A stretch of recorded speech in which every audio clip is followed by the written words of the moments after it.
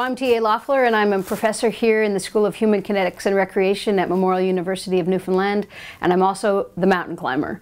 No matter where I go in St. John's, people will come up and say, "Oh, you're the one that climbs mountains." But along with climbing mountains, I love to tell stories about climbing mountains, and that's what I do in my keynotes. Is I bring the lessons from the mountain back here to sea level and share them to inspire people to find their own Everest.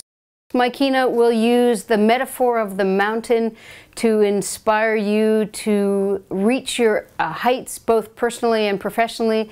There'll be lots of amazing photographs, some funny stories, and I know that my audience often moves from tears to laughter and back to tears again, and usually leaves the keynote thinking.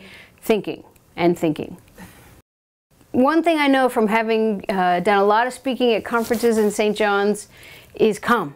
St. John's is an awesome environment to have a conference. The culture that goes along with conferences is unbelievable, and I've never seen an unhappy conference attendee here.